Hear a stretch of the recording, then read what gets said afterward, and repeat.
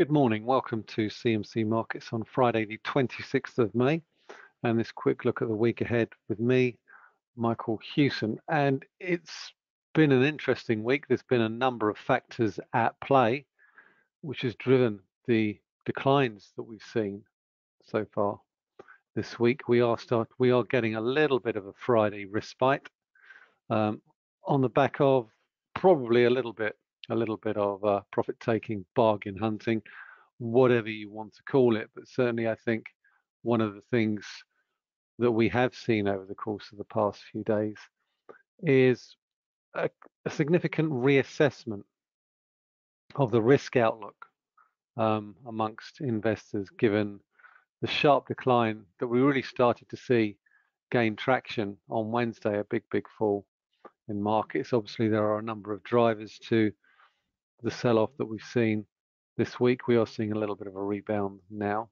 as we head into the weekend, but there's no question that obviously the debt ceiling is having a part to play in it, even on the margins. I mean, you could argue that, perhaps the risk of a US default still remains pretty close to zero.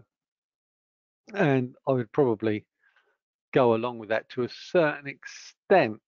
But nonetheless, combined with concerns about a flaky Chinese recovery, rising rates, and I think that has been one of the notable takeaways from this week's price action, has been the sharp spike that we've seen not only in UK rates, and that's no better illustrated than by this chart here of the UK 2-year gilt yield, which is back now at the levels that we saw back in September and October in the aftermath of the quasi-Kwarteng budget, which was quickly reversed.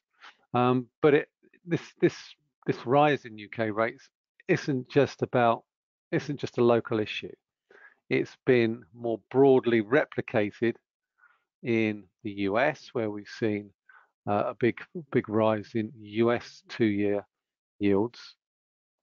We've also seen an increase in European yields, and a large part of the reason for this rise in yields is that inflation continues to look much stickier than an awful lot of market pricing had suggested it might have been 2 or 3 weeks ago.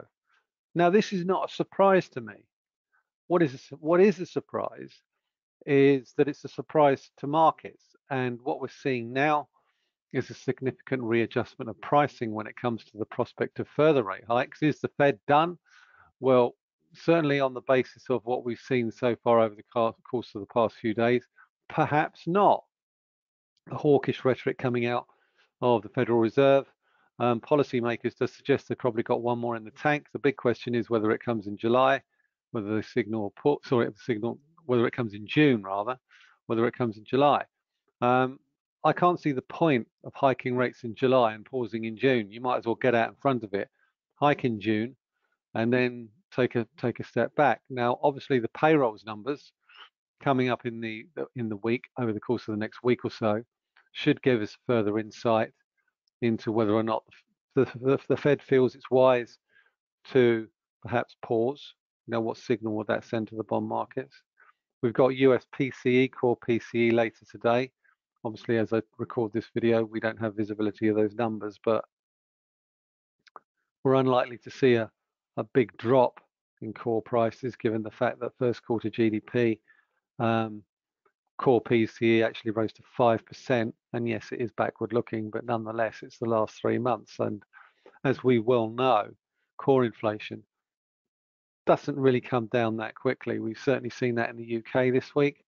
Headline inflation came down from 10.1 to 8.7, which was slightly less than expected. But core prices went from 6.2% to 6.8%. So hats off to the Bank of England there. They've done a sterling job, no pun intended, in capping inflation, and particularly core inflation. So with that in mind, and I think that's really why you can sort of see what's happened with respect to market pricing for 2-year gilts, is that, it pains me to say it, but when you look at 2-year gilt yields, fixed rate mortgages generally tend to be priced off this particular number.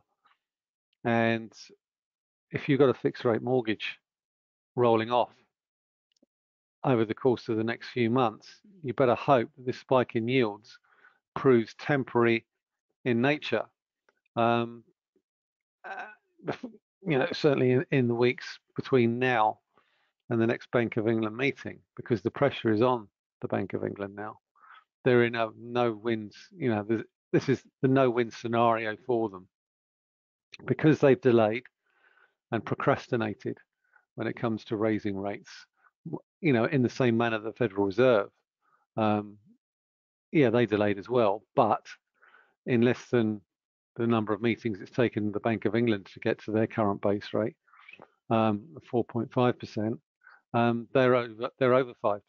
So, if they'd been slightly more aggressive at the beginning, perhaps core prices wouldn't be as high as they are now. Who knows? We'll never know the counterfactual on that particular discussion. And now they're in a position whereby, do they ignore the fact that core prices have gone higher and let that slow the economy down and perhaps even become more entrenched? Do they hike again and again and potentially tip the economy into a self-induced slowdown, or are they significantly more aggressive and do 50 points at the next meeting in June? Given the fact the Bank of England has never been particularly aggressive when it comes to raising rates, I think the latter is unlikely, and really one of the first two options is more likely. Nonetheless, I think the damage is done, and yes, we'll probably get another 25 basis points. Whether we get more than that is another matter, and the ECB has a similar problem given the fact the German economy has slipped into recession in the first quarter of this year. So as we look ahead to next week, obviously the debt ceiling continues to be a clear and present concern for markets. That 1st of June deadline looks like it's going to be missed. Maybe finding a little bit more money down the back of the sofa should see that extended out to the 7th or the 8th of June. But there is a deal emerging, it would appear. And this deal would raise the limit, cap spending for 2 years, with defense spending permitted to rise 3% next year. So there is the framework emerging, and we could well see the finer details of a deal emerge in the upcoming week. So it's about the debt ceiling, it's about non-farm payrolls on the 2nd of June, and it's also about EU flash CPI for May on the 1st of June. Other than that, we've got UK mortgage approvals on the 31st of May, as well as net consumer credit. We've got manufacturing PMIs. And one of the things that we saw from those manufacturing flash PMIs that we saw earlier in the week was that manufacturing activity continues to remain subdued, particularly in Germany, where it hit its lowest level since June 2020, in numbers released earlier this week. On the earnings front, there's only really a couple of noteworthy items. Broadcom, second quarter earnings. They got a nice lift on Thursday, largely I think as a result of the NVIDIA effect. Saw that spike significantly higher, but they've also just signed a deal with Apple, which was greeted very positively. And this deal with Apple is to sell 5G components, multi-billion-dollar deal, which has obviously given this chip maker and the broader chip sector a big lift over the course of the past few days. So we've seen the NVIDIA effect, $11 billion guidance for second quarter earnings. Data centers and artificial intelligence effect there. The data center, I think, the data center numbers were particularly noteworthy, $4.28 billion, given the fact that 3 years ago, their whole quarterly revenue was around about $3.8, $3.9 billion, and that was for everything, including gaming. So the fact that data center revenue accounted for more than the quarterly revenue that we saw 3 years ago. Gives you an indication of what a monster, what a beast NVIDIA is. The bigger question is it worth what the markets are currently valuing it at? And unfortunately, whether or not you think it's worth the current valuation is neither here nor there. You can't really stand in front of a runaway train. Nonetheless, let's have a quick look at the markets. FTSE 100 slipped lower quite sharply over the course of the past 3 days. Started off the week modestly well, slipped back to its 200-day moving average. So that for me, I think, is really the key level, 7,500. We've seen a bit of a hiccup over the course of the past few days.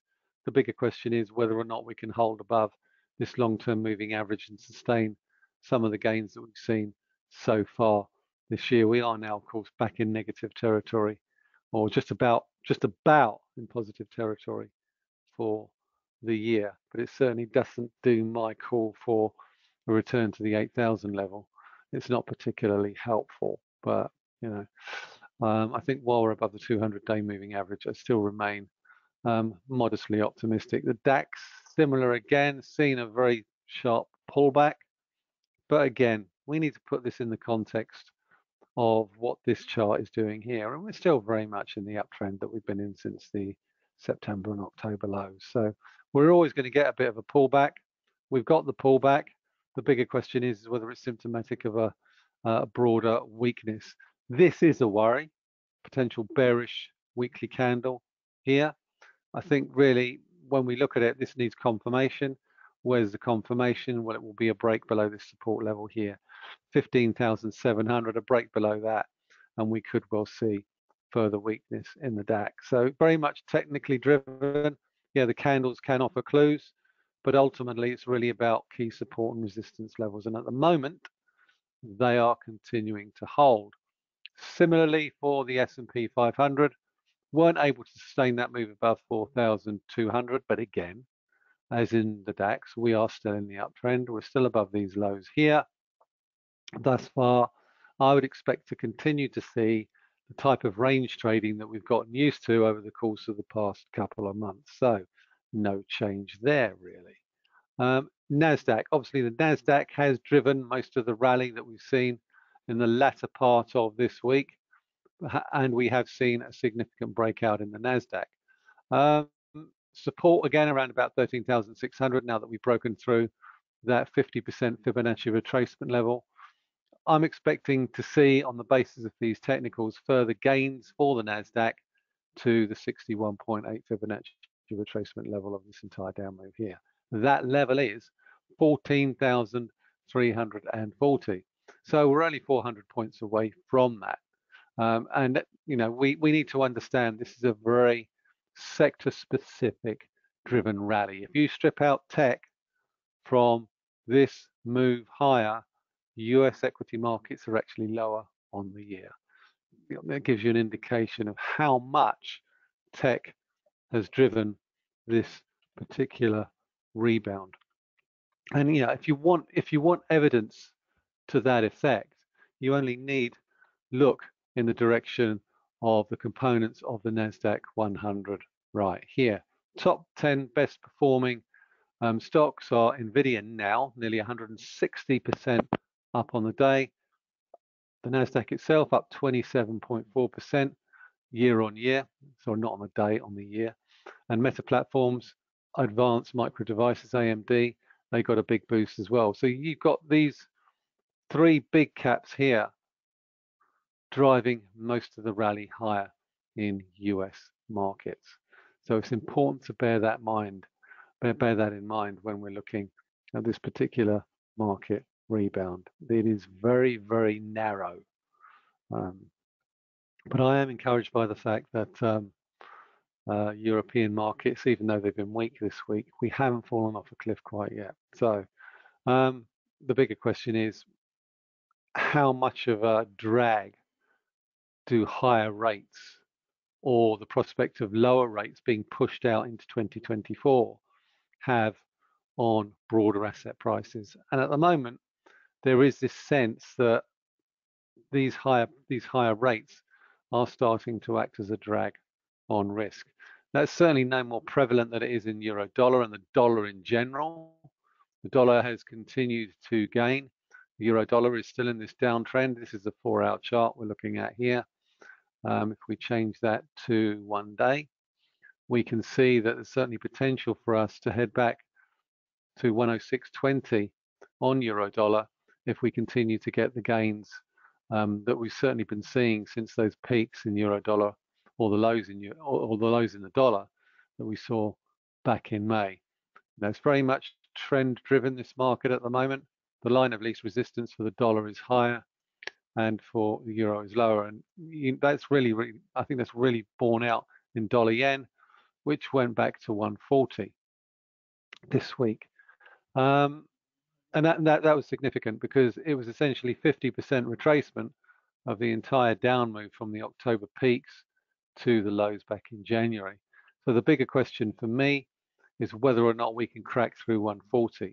Why is 140 significant? Aside from the fact that it's a round number, we've got a bit of a confluence of resistance levels coming in and around between 139.60 and 140, and we really want to see a clear break of that level before we can consider the possibility that we could go higher. We've got a Bank of Japan rate meeting coming up in the coming weeks. Bank of Japanese inflation is at a significant high level. So the bigger question is, does the Bank of Japan start to send out signals perhaps that it's going to be moderating or tweaking its yield curve control? Could that bring the dollar rally that we've seen over the course of the past few weeks to a shuddering halt? We won't have to worry about that for some time.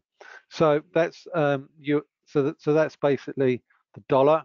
We've got US payrolls coming out for May, and the expectation there is that we could see 180,000 jobs added. But one of the things I would say about non-farm payrolls is that over the past few months, analysts, economists have consistently underestimated the resilience of the labor market, the US labor market, and particularly consumer confidence. Every single month, we've seen the headline number come in above estimates. April's jobs was no different, coming in at 253. Unemployment rate fell to 3.4%. Wage growth also edged up to 4.4%. Now, there was a downside in those numbers because we saw a negative 149,000 adjustment to the previous 2 months. But they don't affect the underlying resilience or they don't support the idea that the US economy is struggling. Weekly jobless claims are still trending at between 225 and 235 a week. So there are still 9.5 million vacancies. You know, the number has declined by more than 2 million since the peaks of March last year, but they're still well above the levels they were pre-COVID, when vacancies were around about 7.5 million. So, you know, to pretend that the US labor market is deteriorating, well, I suppose it really depends on how you look at it. And if you look at the participation rate, that has been rising over the course of the past few months to 62.6%. Now, it was 61.3%. It was 63.7% pre-pandemic. So it's sort of in the middle of where it was and where it has been. So the bigger question is, are more people coming back to the labor market? And the answer would appear to be yes, they are. The bigger question is, will that continue? ADP has also remained fairly solid, rising by 269,000 in April. So headline numbers for non-farm payrolls for May, 180,000 on the headline, unemployment rate to tick a little bit higher to 3.5%, and wages to stay really sticky around about 4.3, 4.4%. We've also got EU CPI, flash CPI. That was sticky in April, around about 5.6%. We're expecting to see a modest tick down in core CPI to 5.5. We did see a tick up in headline number to 7% in April. That is expected to drop back to 6.4% in May. Again, that's out on the 1st of June. So US payrolls on Friday, flash CPI on Thursday. We've got a short week next week anyway because we've got a Monday bank holiday. It's Memorial Day in the US. And obviously we've got the bank holiday, the end of May bank holiday here in the UK. As I say, there's not really that much in terms of earnings numbers. I'm going to quickly finish up by looking at cable, because cable has looked particularly weak, despite the fact that markets are pricing in peak Bank of England rate of around about base rate of around about 5.5% to 6%, 5.5%, which is 100 basis points above where we are now. Will the Bank of England push rates that high? I seriously doubt that. So that would suggest that perhaps the UK gilt yields, 2-year gilt yields, do have scope, perhaps, to come back down again. Let's hope so, if you're a mortgage holder. But overall, if we look at the way cable has been trading, has been trending lower. We've broken below the 50-day moving average. We've also broken this little line here, which I'm now going to knock out.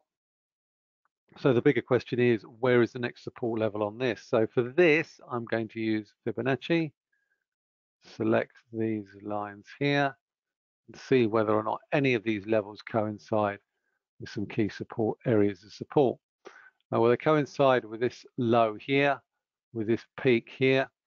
So we could well see a little bit of support coming around about the 122.70 area. And certainly I have that as an area of some support on my daily analysis, which I post on the website every day. So 122.70, we could find a little bit of a base in and around there. If we do break below there, then we're certainly looking at potentially 121.30 over the course of the next few weeks. But any significant weakening of the dollar could well prompt a little bit of a rebound in cable. Now, what could cause that? Well, a weakening of the dollar, perhaps a resolution of the US debt ceiling that removes one layer of risk to investor sentiment, removes it from the radar, and then it's really just a question of how do markets perceive the China recovery story? How do they perceive the prospect for further rate rises going forward? Okay, so that's pretty much it for me for this week. Once again, thank you very much for listening. Hope you all have a great bank holiday weekend. Speak to you all same time, same place next week. And obviously don't forget to tune in for the non-farm payrolls webinar, which is due to start just after 1 p.m. on Friday and go on until about 1:45, 2 p.m. Thank you. Have a great weekend.